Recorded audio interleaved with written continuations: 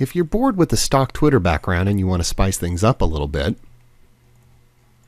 no, I mean really spice things up a little bit, then this video is for you.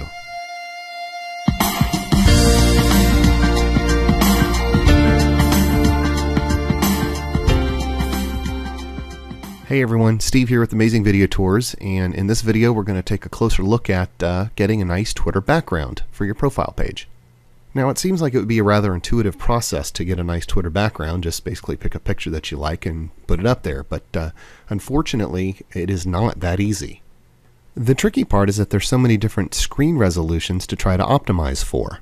So this begs the question, what is the most used screen resolution? Well, I did a little bit of research on that, and I found a couple of websites here that would indicate that the 1024 by 768 is what 44% of all people are using. This is according to thecounter.com. I also went to another website called screenresolution.org. But here's another one. 40% of people are using 1024 by 768, with the second largest percentage going to the 1280 by 800 brand, which is what I'm going to optimize for today. Now there's a fundamental problem with optimizing for this 1024 by 768 screen resolution, and I'll show you what that is. I'm going to take my screen here and pop it down to 1024 by 768 and show you what happens. Now I've changed my screen resolution here to the 1024 by 768, and as you can tell, we're looking at Shaquille O'Neal's profile page here, and you can see that he didn't optimize for 1024. Scott Stratton, he's not optimized for 1024. Chris Brogan is not optimized for 1024 either.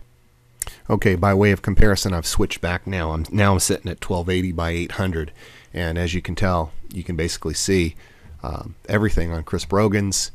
And you can see that Shaq is now optimized, and you can see that Scott Stratton is also optimized. So even though the 1024 by 768 is the single largest in use, we're going to optimize for 1280 by 800. And the reason why we're going to do that is because we're going to make an assumption that the vast majority of Twitter users are either here or here, based on the mere fact that they need to be at least here to be able to see other people's profiles.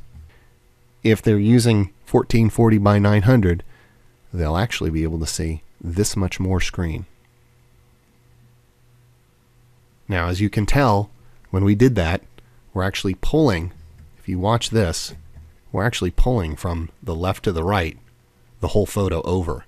So it kind of distorts things right here, but of course we get some more room there. My recommendation is to optimize for the sweet spot and go for 1280 by 800. This way, your picture will look fine here, and if you decide to extend your photo for the larger resolution, it'll look good for the 1440 by 900 folks as well. Alright, let's get into it. I'm going to use Photoshop CS3 here to do this, and the very first thing that I'm going to do is I'm going to come over here to File and New, and I'm going to set up a canvas of 1420 by 670. You're going to want to use some software that will allow you to do guides. Some softwares call them helplines. In Photoshop, they call them guides. So go to View, New Guide, and we're going to set a horizontal guide here at 65 pixels. And the next one we're going to do, New Guide, horizontal, 580. Now I'm going to need a couple vertical guides in here as well. Set your first one at 244.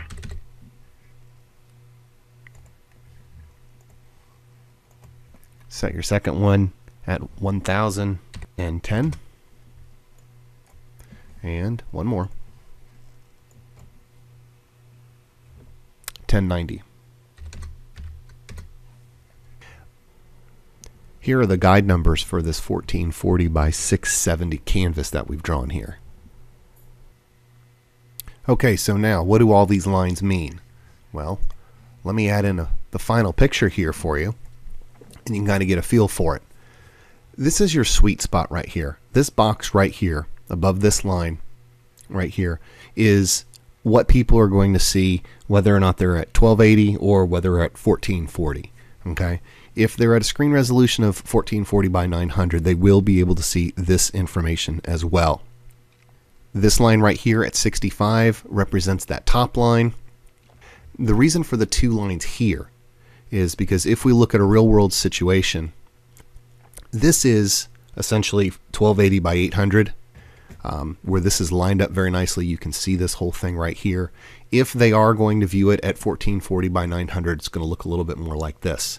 The reason why I have two lines there is because you can see this is a little bit of no man's land here when you get into 1440 by 900. You really can't optimize for both. What you've got to do is you've got to pick, one and optimize for it. I've got enough information here where it will fill up the 1440 by 900 screen. However, I'm not optimized for that. I am optimized for 1280 by 800. And that is represented by this line right here, the 1010 line. Okay? Now, one thing you're going to want to take into consideration is that due to the awkwardness of this side over here and how hard it is to get it right without, having things getting in your way and stuff like that, I will share with you the fact that a lot of people don't even optimize for that side of the screen. We're looking at a website here called Twitter Backgrounds Gallery. This is what they deem as their top 10, and you can see a lot of the sites in their top 10, the people don't even try to optimize for that side. Okay, so keeping in mind that this box right here is the one that you're going to want to optimize for.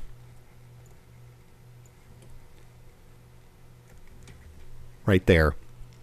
The dimensions of this particular box, and that's your single most important box, is 245 wide by 515 high. So 245 by 515 is your most important box. This box right here is 245 wide by 65 tall. And keep in mind this is 65 tall all the way across. And then the remainder box right here is still 245 wide by 90 tall. So if you want to optimize that box right there. Now remember that this area right here is going to be blocked by the Twitter interface, so don't worry about putting anything here. And then essentially from here over is no man's land. The easiest thing to do when you first get started out is don't try to optimize for that side. For me, I didn't really worry about the numbers. I just kind of slapped the pictures up in there, and I went all the way to the edge. And that's pretty much it. Okay, so assuming that you've got your Twitter background the way you like it and that you've saved it as a JPEG file, what we're going to do now is we're going to go back to Twitter. And obviously you got to be logged in. Go to Settings, and then come to Design. And then you're going to pan down. You've got all these options right here to do all this kind of crazy stuff. But what you're going to want to do is you're going to want to go to Change Background Image. And then it's going to allow you to browse your hard drive. I'm going to go right here. The other thing to note is that it needs to be smaller than 800K. And then I'm going to go ahead and save the changes. And voila, it says your profile customization has been saved. So you kind of go up here and make that go away. And of course this is screen resolution is back to 1280 by 800. So there it is, how to get a customized Twitter background. If you have any questions or whatever, please feel free to email me. I know I flew through the Photoshop portion of that. My intention was not for this to be a Photoshop lesson, but for this to be a Twitter background lesson. If you need help with Photoshop, feel free to email me. I'll be more than happy to help you out. So happy tweeting. Until next time, I'm Steve Schwartz with Amazing Video Tours. Take care.